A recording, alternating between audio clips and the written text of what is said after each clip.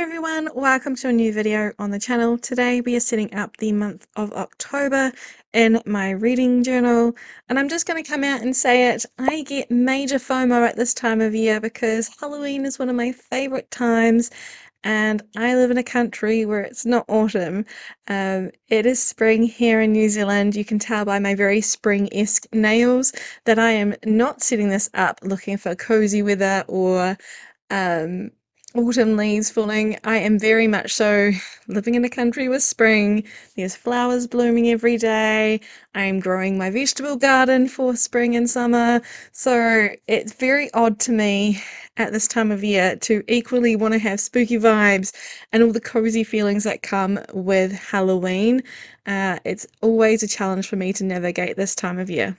All the same, I am definitely a Halloween girl. I absolutely love everything about the spooky season, and I love the coziness that comes from spooky vibes, the books that I read at least anyway. And so I decided that I would try and find something that made me feel those vibes for my October setup. Every month I alternate between romance and fantasy.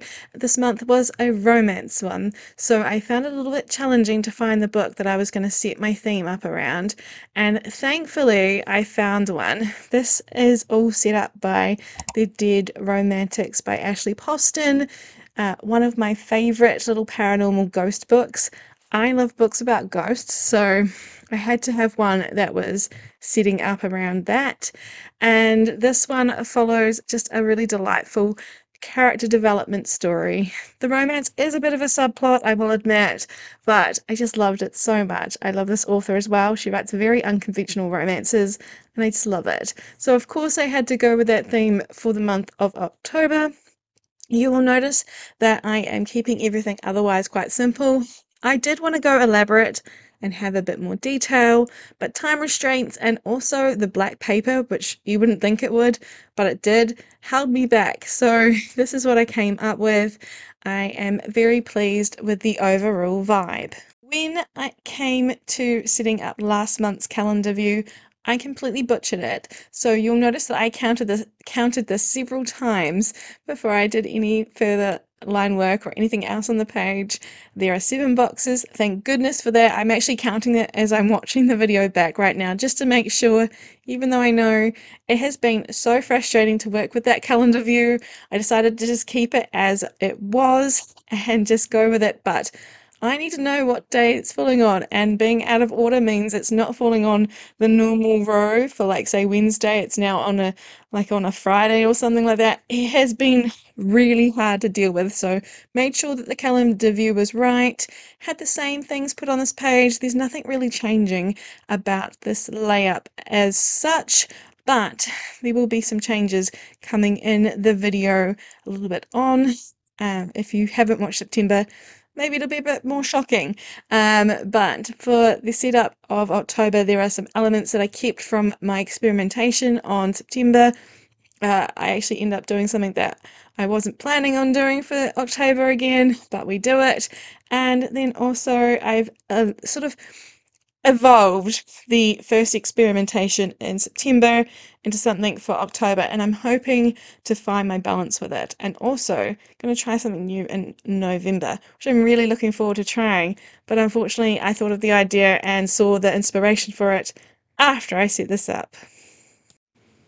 So ironically, in the month of September, my friends and I normally do some sort of Spookoplathon playlist or readathon. It is something that has always been a staple since I started Bookstagram and reading again as an adult.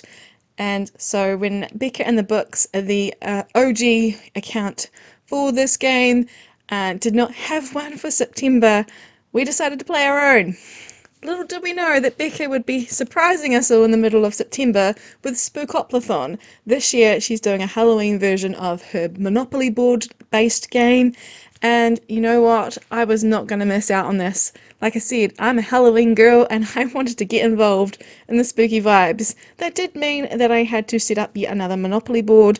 This time round, though, I have got all the footage of it, minus the fact that this is cut out a little bit some on the angle there because I had the book brought towards myself, and there's some footage that I had to delete because my ginormous head got in the way. But the actual filling in of the board, I filmed all of it. Let's hope all the footage is correct, because I am so excited to share it with you all. However, it won't be in this video. I am keeping it for my TBR / hopefuls video that I do every month as well. It comes after this one, so if you stick around a few days later, it should be up on the channel. I'm very excited to share the board with you all. It came out so good, and I'm very excited to be playing it over the month of October. The next page that I'm setting up is the usual TBR prompts, info dump page.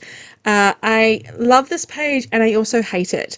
This piece of paper that I used was the last portion of this tombstone paper that I've got on my decorative paper pack, and I wanted to use it so bad. I spent some time whittling it down on the edges so it looked like it had been burned to be organic looking and everything.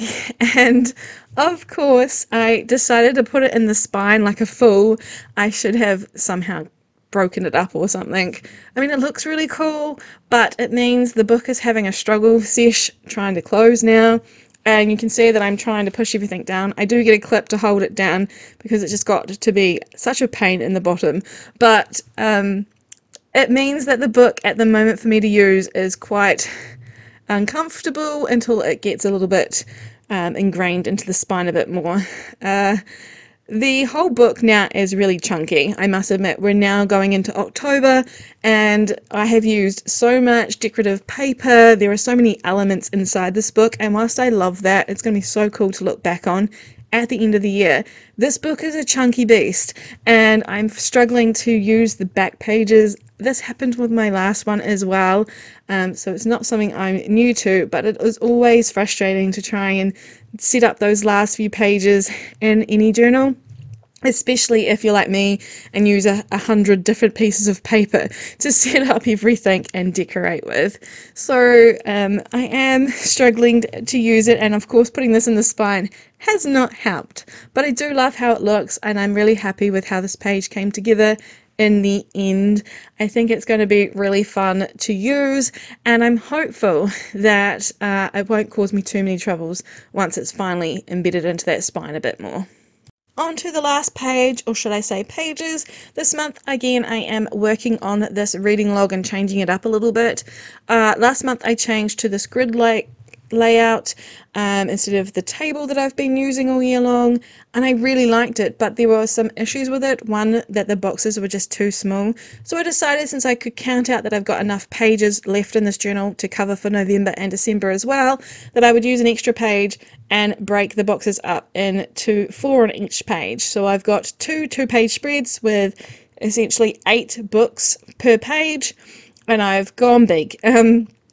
I am also planning on doing a little bit of changes to it as well. I really want to put the cover of the book on the page as well. This is something I see a lot of people in the book community who have a reading journal do, and I've wanted to do it for the longest time. So I've left a gap on the right side of every box. I've tried to squish everything onto the left. I'm hoping that there might even be a little bit of room to write like a comment about the book. Definitely want to improve on how I record down the books that I read each month, just simply for my own memory keeping. And also for the aesthetics of it all. I am definitely trying to improve on that, especially since I'm trying to lock down what kind of journal I'm going to use in the year of 2024, or journals. I'm having a lot of a faff about it. I brought a journal recently thinking that I could use that one instead, and I'm not sure if it's really for me. So I really need to just get the notebook therapy journal that I've been complaining or saying that I'm going to use, and then yeah, it's all been a little bit of a kerfuffle, but we'll get there with it. We're finally into the final flip through now. I hope that you've enjoyed this setup with me, and I hope that the narration is working. This is my second time running through, and it sounded on the first one like I had demons with me. How appropriate for Halloween. If it doesn't work, I'm going to leave it in there. We'll see how it goes. But thank you so much for spending some time with me. Until we next meet, I hope you have fun reading, and I'll see you in my next video. Bye everyone!